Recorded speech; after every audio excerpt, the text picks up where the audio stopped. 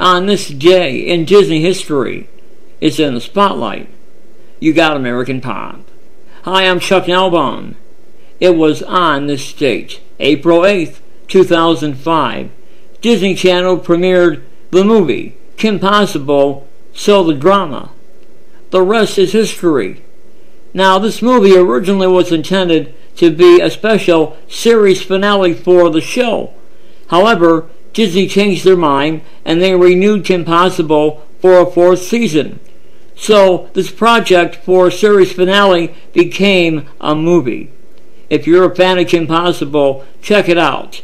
The Kim Possible movie, So the Drama, celebrating its 19th anniversary. You got American Pop.